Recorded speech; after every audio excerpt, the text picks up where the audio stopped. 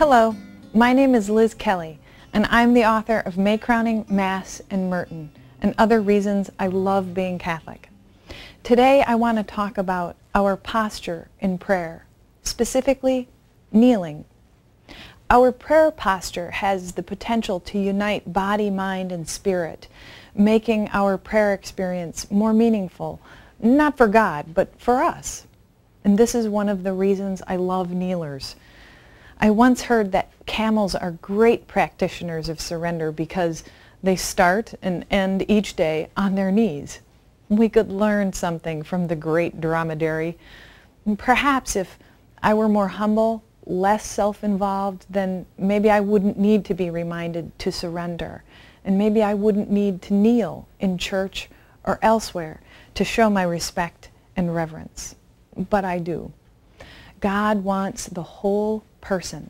Whether in church or at the side of the bed in the morning, kneeling is one small way we can say, "Here, Father, take all of me. Even my body longs to serve you." And when we're not so anxious to love and serve God, kneeling can be a reminder to us of who we are and who God is. Sometimes by first disciplining our body, our heart and mind follows. We kneel for many reasons: to plead for mercy or for help, to focus our energy on something greater than ourselves, to show respect, to appropriately lower ourselves before the Almighty.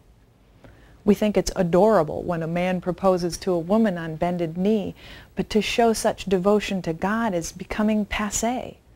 We want God to be our buddy, and make no mistake, God is deeply devoted to friendship with us. But God is also our Creator, and that requires respect. Kneeling is an outward expression of our need for God. As a culture, we seem to be in a desperate race to rid ourselves of this need for something greater than ourselves. And if that's not an act of arrogance, it is at least an act absent of humility. What I have come to believe is that our need for God does not make us weak. It makes us fully human. There's great power in recognizing the difference.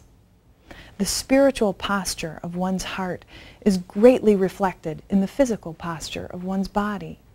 If there are times when I can kneel before my Creator, Ecclesiastes assures me that there are times when I will dance before Him as well. In this day of war, terror, deprivation, selfishness, cruelty, matchless horror, surely there is cause to kneel. The sorrows and fears of our world bring into sharp relief our great disdain for one another and for life. Maybe it is too great a leap to suggest so, but I believe that the crusty old kneeler in our struggling church just may be the tool we need to help us find our way back to holiness and virtue.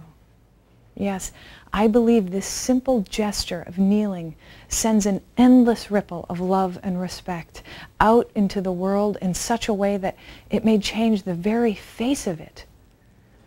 Bring your heart, mind, and body before the Almighty as an offering, and then see what He will accomplish with you and your kneeling spirit.